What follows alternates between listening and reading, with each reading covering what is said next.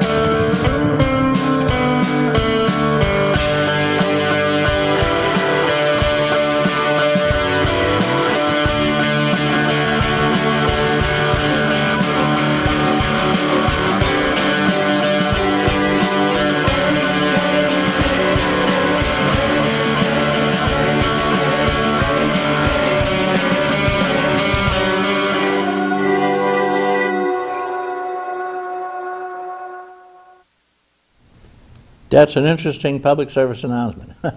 But teens do need help, and if you have a chance to help a teen out, give them a hand. Here's John. Good morning, John. Good morning, Reed, and good morning to our guests. Great morning. Glad you're here. Well, Reed, I've been doing follow-up as part of our watch over the government these days, and I've talked about having folks write to our Congressman, Brian Higgins, and checking in, as Reed often says, to our other political representatives, whether it's the state or the federal. But this morning I printed up my letter from Brian Higgins. I got my own personal letter. I'm sure he wrote it. With his auto. With his auto. I'm sure it was a staffer, but it did speak to some of the issues that I mentioned. And so I just want to paraphrase a few things, just letting folks know that you too can contact your congressman. And Jeff's going to put the address for the website here in a little bit, maybe even now, I don't know. But there it is. It's like magic, isn't it? There it is. This is very simple. It's higgins.house.gov, and it brings up his website, and there's a button you can push to contact him. But anyways, I wanted to talk about the reasons why I wrote to him, and it was about the things that Reed talks about, Medicare, Social Security, and so forth. And without reading the whole letter, it basically talks about that he is supporting things such as he says, I believe that our only responsible action is to reach an agreement for a long-term increase to the debt ceiling in conjunction with bipartisan commitment to reduce the debt by at least $4 trillion over the next decade. So it sounds to me like he's supporting raising the ceiling, but at the same time dropping the debt over time. He's talking about here, for every $1 in increased revenue, for every $3 in reduced spending by making corporations, wait a minute, hang on, making corporations that shelter revenue offshore, No. I'm jumping around here. It says he's trying to close loopholes for oil companies, corporations that shelter revenue offshore and hedge fund managers, and letting the tax cuts for the wealthiest Americans expire. He talks about what's going on in Washington right now as political theater, and that because of this, they're ignoring things like job creation and infrastructure investment. And now, the part that I was interested in, he says, the threat of federal government defaulting on its loans would potentially harm those who rely on Medicare and Social Security. For more than 70 years, Social Security has insured older citizens as well as persons with disabilities that they can retire without fear and significant financial hardship. Likewise, Medicare has provided Western New Yorkers prescription and medical treatment for 45 years. And this is interesting, Reed. He said, these programs are not gifts. And this is interesting for us to think about. These are not gifts from the federal government. Beneficiaries have paid into these programs for decades. We've been paying for it all this time. Now when it's time to get these things, and of course it went into the trust fund. Right. Which they've stolen. Right. It's gone. And so he supported you. Many since they were young teenagers, and federal government has a commitment to keep these programs. He goes on to say that right now what's going on in Washington is a dangerous game. It could be catastrophic, and it could lead to long-term economic volatility. Interest rates could skyrocket. Cost of borrowing for autos and home and mortgages and so on would rise, and we know that the whole world's watching us right now because our economy really supports other economies throughout the world. And he goes on to say that he's going to fight for Western New Yorkers and all Americans and the other stuff. So he did respond to me. I encourage you to do the same if you choose to. The websites are easy to get to. The other interesting thing is after we broadcast about this last week, I'm sure it was us, Reed, about half of, not all, but half of the congressmen's websites in Congress crashed. I'm sure because all our listeners started writing to their congressmen, but they filled up. They couldn't take on all the traffic. So that was pretty interesting. So people are responding, and I would encourage us, especially here in Chautauqua County, to let Higgins know what we are thinking. Just a couple other things to mention during my time here. If you're into rummage sales, over at the Children's Safety Village, a group that we've had here before, from 8 to 4, this is Saturday morning now, from 8 to 4 over at Route 394 at the Hughes Educational Center, BOCES, the Safety Village is having a huge rummage sale, and there's lots of good bargains there. I was there yesterday helping out, and there weren't a lot of people because it's the first day, a lot of times there aren't, but today you should be able to get a lot of great deals. Yeah, and it rained. And then, just as a side note, in case, do you ever read the Chautauqua Star? Not often, but I've read it. Well, guess who showed up in the Chautauqua Star this week? You and Bill. Me and Bill. Yeah. Okay, this is promoting the program that we're supporting for literacy this coming Friday from 5 to 6:30 up at 23 East, which is 23 East 2nd Street in Dunkirk. And we're going to be playing up there. And also, the following week, folks at the county home, we're going to be visiting Joe and the gang, and we look forward to seeing you then. I'm out of here. All right, about time. Thank you, John. Doc Hamill's doing the job and telling us about the taxes. You know, they're trying to, what they're going to do is rush us through at the last minute. Nobody will know what they're voting on, and they'll find out they just threw the seniors under the bus. They continued the huge tax breaks they give the corporations who don't even need them, and they will never charge any more taxes. I don't know what your taxes are, but most of us are paying about 20 to 30% federal income taxes, depending on how we're doing. You know how much the average billionaire pays? 12%. 12%. This is an outrage, and they're trying to increase that to at least what you and I pay, and the Republicans won't let them do it. No, not a penny tax increase for the people. This ain't the people, folks. This is a super rich we're talking about. 12%? Holy mackerel, something's wrong with this picture. I got a couple of people here. They know they're never going to get on the air.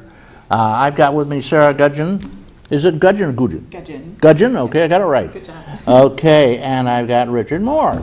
And these folks represent, now you squeeze up to me so they can get closer to me, and you too, Richard. See, now they can get up closer to us. There, you put your mics on too, All right. so we can hear you. Clip them on any old place there, and there you go. There we go. Okay. Now, you represent the Veterans Hospital in Erie, and before we talk about it, whatever brought you up here and got you into that? Where were you raised? I was actually from Cleveland, Ohio. Cleveland? Yeah, and a lot of my family, they were veterans, either in Vietnam, in World War II. My grandpa told me stories about that, and also my brother, he went into the Marines when I was in high school. So I was studying advertising communications. I got an internship actually at the local VA in Erie, and I fell in love with it the day that I went there. I was sitting in a chair, I remember, and this little veteran, he was walking around, and he passed me, handed out a Support Our Troops little pamphlet with a poem about our veterans, and at that moment I was pretty much hooked. So yeah, so that's what brought me in. So you love it up here? Love it, absolutely love it. I bet it's just gorgeous. How about you, Richard? What do you want me to call you? Richard, Rich, Dick? You can call me Richard. Richard, okay. Richard Moore, the famous sculptor. Yes, I wish. I served in the Marine Corps. I'm from the Meadville, Erie area most of my life, and I started working at the hospital in 2007. Prior to that, I was working for the VA regional office for benefits in Pittsburgh. So I have about 25 years total service. Yeah, Meadville's just halfway between here and Pittsburgh, and it's a beautiful little town. Yes, I've got to scratch my back. Do your thing. That's all right. So, are you married, Sarah? Am I married? No, I'm so not. You're available. So right here. Thank you. He's been trying to do that for a while too. How about you, Richard? You mean? I haven't been trying to marry her. No. But I am married, and I have 2 children, and both boys. Do they live nearby? Yes, they do. They're corrections officers, and I have 3 lovely grandchildren. Oh, aren't you? You're so lucky. You know, the greatest gift a senior can have, besides good health, is his children living nearby. Oh, it's wonderful. You see them every day. If my kids live within, all of them within 2 blocks, 3 of them, and 3 grandchildren, and see them every day. It's just fantastic. That's worth it. Absolutely. All right, so now getting down to business here. Now, what is this hospital you work with? Tell me a little bit about it. All right. Sarah. Well, we are the Erie VA Medical Center, and our mission is to provide exceptional health care to our local veterans. That's what we shoot for. That's what we aim for. So obviously a lot of people know, the different hot topics that are in the news lately about post-traumatic stress disorder, homeless veterans, like you were mentioning earlier, suicide prevention, all of that. So we really take a detailed look into what unique issues veterans face, and we design our programs based on that and based on veteran feedback. So I'd like to actually jump into homeless veterans program too, just to talk about that, since that was mentioned a little bit earlier. Yeah, well, there's one thing I wanted to mention before I wander. Absolutely. As you said, suicide. Now, what is causing this high rate of suicide among our veterans? It's astronomical compared to other wars. Any idea? Well, you work with these folks. You should get some sort of input. Yeah. Now, I mean, it's really on an individual basis. But when I speak with some of our members of behavioral health, there are just so many different contributing factors that go into that. Whether it's substance abuse, a lot of times that can happen with, drinking too much or using drugs, using different things like that, or post-traumatic stress disorder. I mean, this causes a huge personality shift too. It makes you crazy, actually. Well, yeah, it's difficult. You can't cope as well. You don't know how to. I mean, these have been just very traumatic experiences that they've gone through, and a lot of veterans returning now because of the technologies and medical advances we have. A lot of them in previous wars might not be necessarily returning, but because we're able to save them, and with the medical advances that we have, a lot of people are also coming back with traumatic brain injuries, different things that really just affect your personality. They affect your mental health too. So, I mean, there's not one reason why veterans, the suicide is so high among them. There's just all these different contributing factors going in there. The government, the VA, basically for a long time has been ignoring this post-traumatic stress syndrome, just ignoring it, say it doesn't really exist. But now they're beginning to say, well, we better check this one out, right?